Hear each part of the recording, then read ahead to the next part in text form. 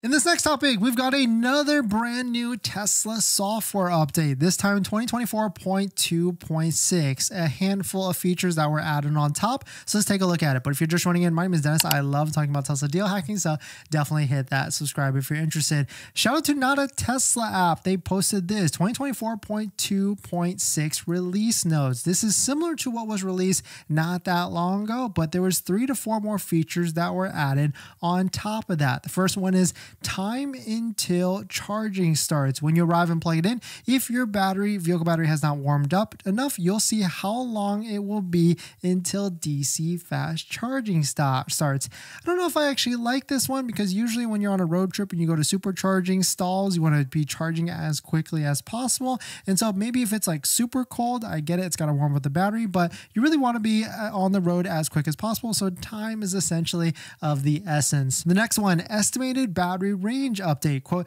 your estimated battery range now incorporates additional characteristics related to battery aging over time. Interesting. So is this going to be talking about like when battery starts to degrade, if it's going to give you a better accurate estimate?